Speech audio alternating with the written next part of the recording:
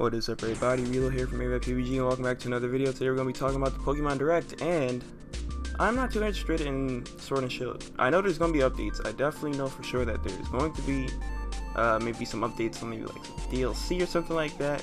But what I am interested about are Sinnoh remakes and or maybe an announcement to like a sequel of Sword and Shield. But I just know that, like, you know, Sword and Shield has came out recently. Like, it isn't that long since this game came out, so I shouldn't expect so much from this direct, like a Sinnoh remake announcement or Sword and Shield remakes. The original Sword and Shield has just came out, so I can't be expecting anything that hype to happen. I'm just gonna be probably watching 20 minutes worth of updates, most likely. And for all of you people keep on saying that there's going to be Smash announcements at a Pokemon Direct, stop it, please. Please stop it. There's not going to be no Pokemon Trainer 2.0 being announced as DLC 5.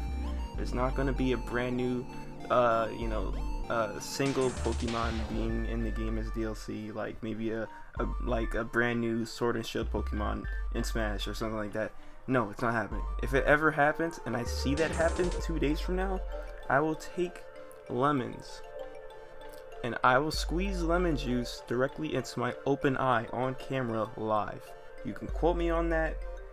I am that confident that no Smash content will be shown at all for a Pokemon Direct. That's period. I am that confident in myself. None of that's happening, so you can stop right there. Alright, I'm out. I'll be live 2 days from now, of course, watching the Pokemon Direct, making sure that nothing crazy or stupid like that actually happens. But then again, I'm confident, so I just want to see the Pokemon Direct. But you know what I mean.